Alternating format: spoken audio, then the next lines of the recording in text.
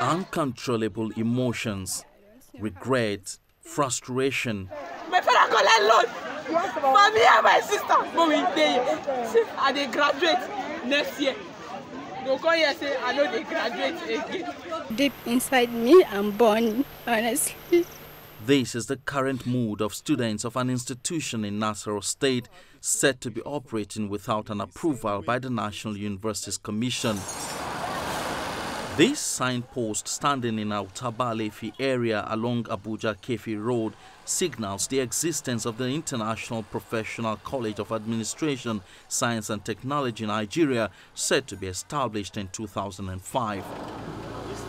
The physical structure of the school where the students receive lectures is located further away from the road.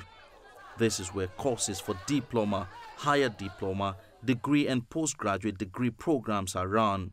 There are more than 2,000 students, according to some students that we spoke to. They also told us that they run almost all the courses, including medical courses like nursing, science, laboratory, technology. They told us that we spend a year in this school, then our final year exam will be at Cotonou, that is St. Felicite University. Somewhere within the college, students are on rampage, protesting against the management, having heard through reports in the media that the school has not been licensed to operate. It's frustrating for many of the students who say they have spent 4 years here paying fees for non-existing courses. 4 years. I'm even scared of telling my parents. I don't even know where to start from. Our time has been wasted, our resources, everything.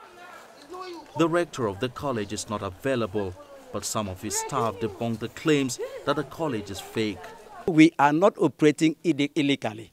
They also deny that the school offers degree or postgraduate courses. We don't run BSc program here. They run all medical biology, biochemistry, med lab, nursing, public health and community. It's only medicine. We however got access to some documents belonging to the college, which shows that it claims to run ordinary national diploma, higher national diploma, degree and postgraduate programs in more than 50 courses.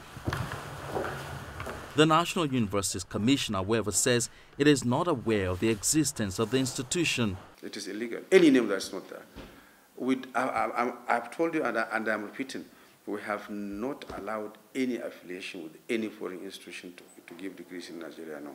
In May 2018, the Commission published a list of 58 universities it tagged fake in the country, a list it has consistently been publishing in its bulletins. They keep shifting bases, keep shifting location.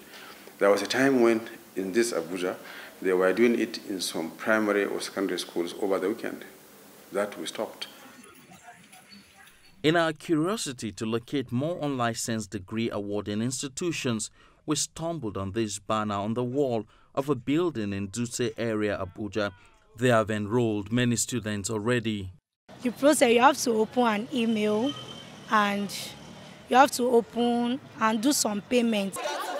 In the face of desperation by many Nigerians to acquire university degrees, the tendency for people with criminal minds to exploit such desperation has become high, leaving many like these ones victims. One way, however, to be sure that one does not fall victim of unlicensed universities or degree awarding institutions, according to NUC, is to get the list of universities or affiliate institutions that have been accredited by the Commission to run degrees and postgraduate degrees. Currently, there are 45 federal universities, 52 state universities, 99 private universities, 12 approved distance learning centers, and 15 affiliated universities approved by the NUC, all of which are based in Nigeria. Emperor Simon, Channels Television News.